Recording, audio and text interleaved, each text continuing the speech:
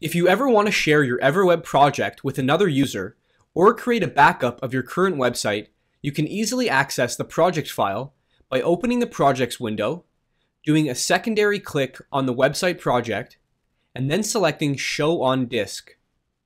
You can now copy this file and paste it in a different location to keep as a backup. You should repeat this as often as you would like to back up the file.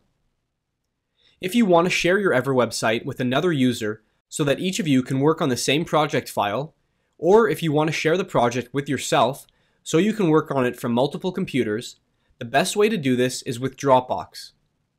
Using the same method as outlined before, retrieve the project file. Move the project file to a folder located on your Dropbox. You can now share this folder with other Dropbox users so you both can work on the project. Remember, projects should never be worked on simultaneously. In other words, this website should only be opened up on one computer at a time. Also, since we moved this project file rather than copying it, you will no longer see it in your recent projects list.